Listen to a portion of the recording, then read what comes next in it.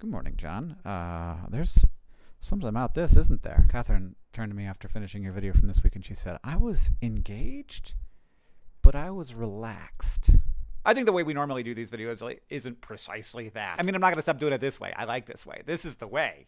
This is the way. But I don't think it's relaxing. And look, I'm getting older. Maybe the level of energy needs to come down a little bit sometimes. The hamstring has to be the most ridiculously named muscle, right?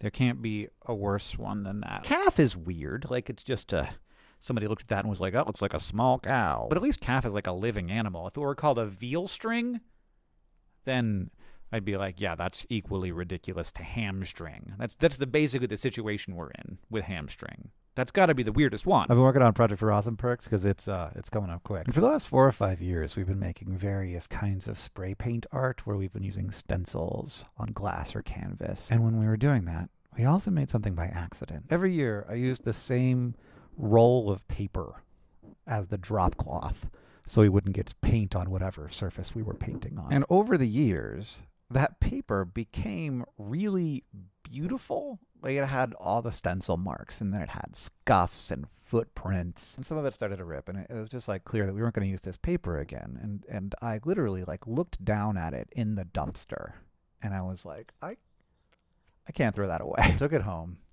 and I cut out squares, and then I graffiti mopped Hanklerfish on a bunch of them.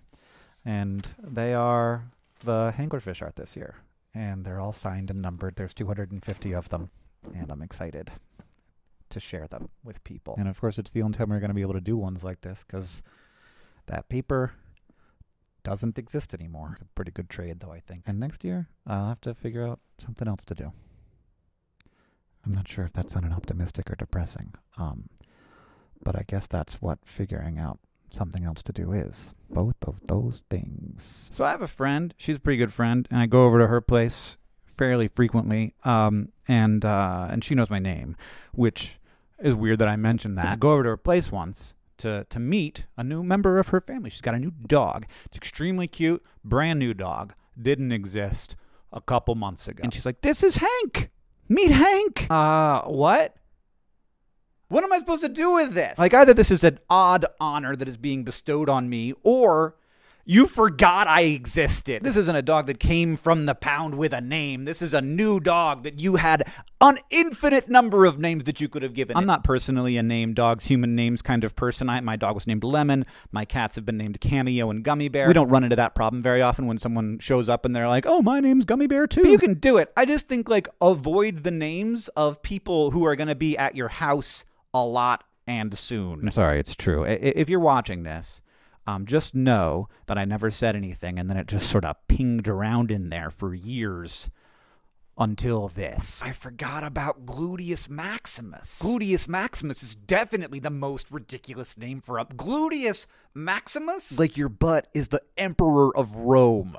Gluteus Maximus. What? Oh, do not forsake me, my indolent friends.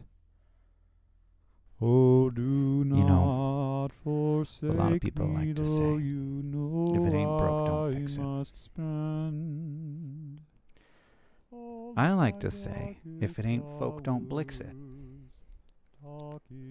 It's just funnier. John, I'll see you tomorrow.